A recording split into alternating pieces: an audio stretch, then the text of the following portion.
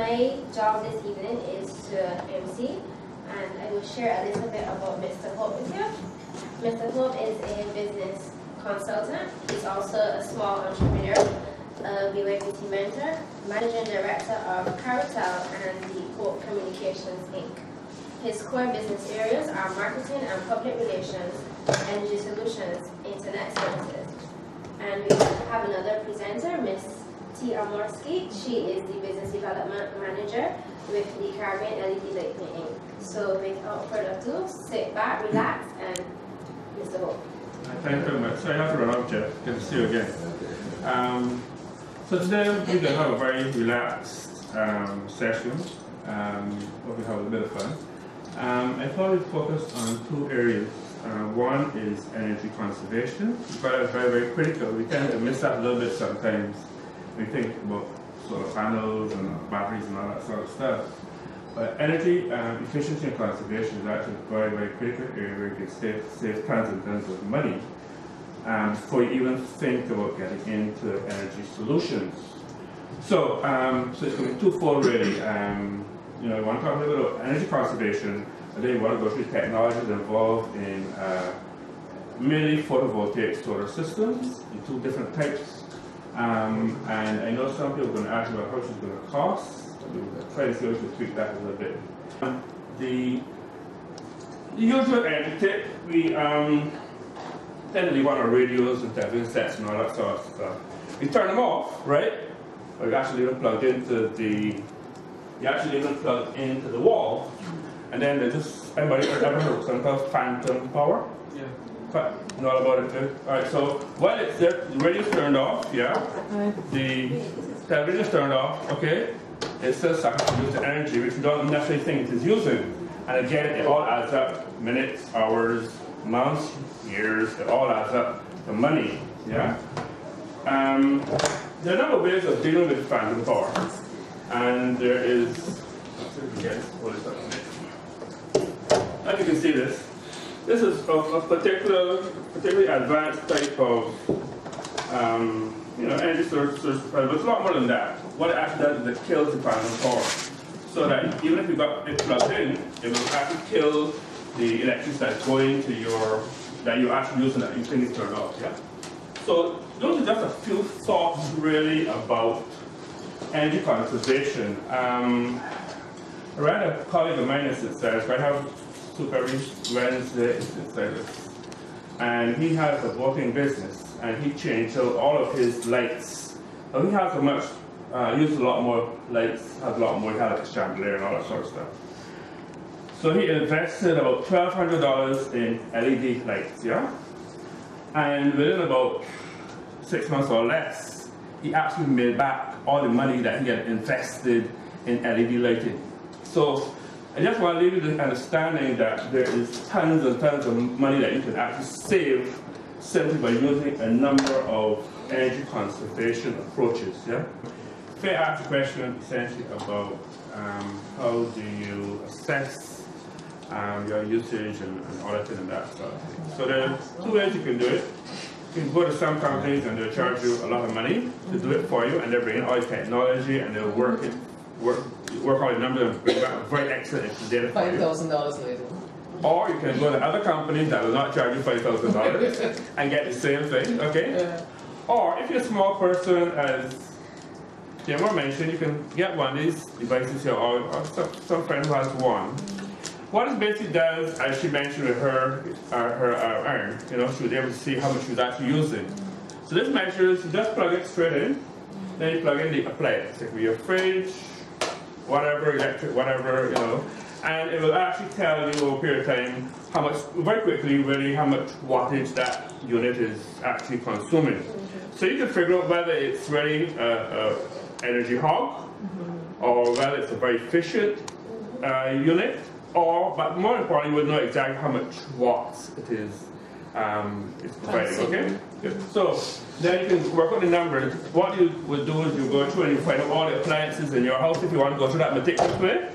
Find out all the appliances in your house, work out all the numbers, right? Yeah, you know exactly how much each appliance, the toaster does this, and the iron does this, and whatever. And then you can work out the usage periods. So if you know your lights are on for 6 hours a day, or you press for 20 minutes or half an hour a day or whatever, then you can then start to work, calculate. If you want to do your own audit yourself, what your usage is, because energy is really primarily about usage, understanding your usage. And your usage will be different from my usage, from that person's usage. You might have a large business, small business, individual entrepreneur, you do your soaps or whatever, you still have to use energy to boil your soaps or materials or whatever it is, lights and everything else. Yeah? So it's very important to us to understand the usage that we have, and then we can figure out how can we conserve, how we can cut down on this usage. Yeah? What? Anyway, this is contraption over here. Alright, so basically, there are two basic types of solar photovoltaic systems. They're the ones that are tied entirely to light power. So that when a few nights ago, I was on the net, we were having a business meeting online, and the lights went out. But I had a backup system, so we were still able to continue our meeting because somebody was in Washington and professors were in this place, and etc. But all the other partners and board members locally were not able to take part in that meeting because they didn't have a backup system. So there's basically two systems. There is the system that's tied to Barbados Light and Power, and there's the off-grid system. If you tie to Barbados Light and Power, when Barbados Light and Power shuts down, the light in your fridge shuts down. So we've actually found some people who've invested $30,000, $40,000 or whatever hard-earned cash, and they say, but I invested all this money and the lights went out and my lights were out too, So yeah, once you tie light and power, you tie to the grid, okay? Now, it would be cheaper, of course, to be tied to the grid because there are basically 4 components in any system. But let's just see if I can turn this on to see if it works. Oh, it's somewhere. Yeah, it actually works. And if you actually had your kind of bright, right? LED. And if you actually had your charger, you could actually come and plug it in here and it would work as well. So there are 4 basic components in any system, depending on what type of system you have. We all know what panels look like. We put them on the roof, we put them to stand up angles or poles or whatever. We all know what panels look like, yeah? So you have the panels on the roof, on the roof. They then come to be connected to, can you see this little blue guy down here? Little blue guy down here, contraption. Right, that guy is what we call a battery charge controller. And bear in mind that the energy that's coming in off the sun, right, has to be changed so it can work with all your appliances. Yeah? But your appliances are different from what you're getting from the sun. So you need a device that's going to help change some of these things around for you. Quick question. When you turned it on just now, was it using the ambient light in here to do what you did? No. It is stored energy. Right, stored energy. It was exactly how it would have worked if you had a off-grid system. The other night when the power went off.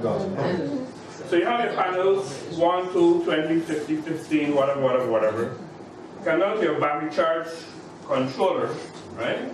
Now this battery charge controller is a very important device because it does 2 things. One, it helps regulate the batteries. Because the battery charge controller is not connected to the batteries for storage if you have off-grid. If you have an off-grid system, you have to have batteries, yeah? So the battery charge controller is connected to your batteries. And what that does is it helps to ensure that they last long. Because if you don't have a battery charge controller, you will just pump a lot of energy into your batteries and they will go bad very, very quickly and all your investment goes down the road. Okay? Alright, so we come for the panels on your roof, we come to the battery charge controller, panels connect battery charge controller, battery charge controller connect to your batteries, so the energy comes from the sun, flows through onto your batteries. Batteries are topped up, battery charge controller makes sure that they do not, they're not damaged. Yeah? Yes. And then the energy now, you have it connected, your battery is connected to an inverter, right? And the inverter is at this point now, that the inverter can address the type of appliances that you have. Because different types of energy going through, they have to be converted so that your fridge now can plug into the inverter, yeah? Now, each of these technologies is a science. but they're panels and they're panels. About 4 years or so ago, the price for panels started coming down.